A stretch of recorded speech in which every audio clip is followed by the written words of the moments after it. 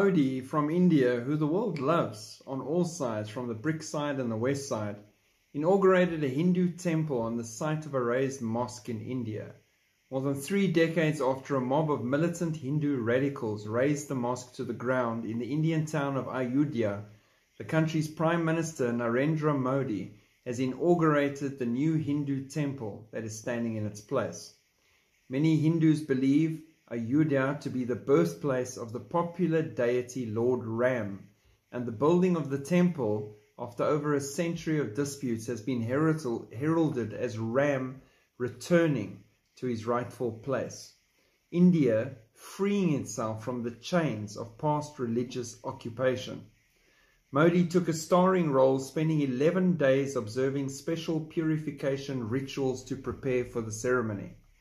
The consecration of the Ram temple became a national event with 8,000 official guests, politicians, diplomats, Bollywood stars, holy figures, and hundreds of thousands of pilgrims flocking there from across the country to show devotion to the new temple and Lord Ram.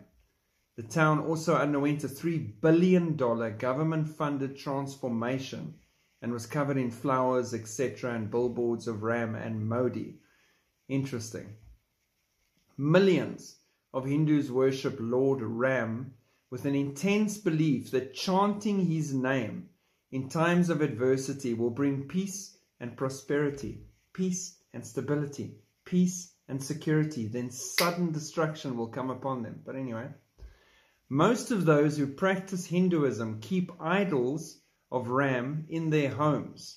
Major Hindu festivals like Dussehra and Diwali are associated with mythological tales of Ram extolling the virtues of truth, sacrifice, and ethical governance.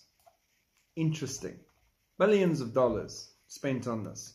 The world is moving at speed away from the truth and to the worshipping of idols made with hands, and they are so ready to accept darkness when it reveals itself fully to mankind.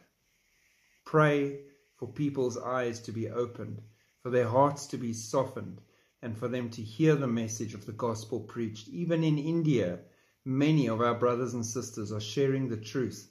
Pray for fertile ground, for the soil of their hearts, and for those seeds to grow and take root, that they will see Jesus Christ as the way, the truth, and the life.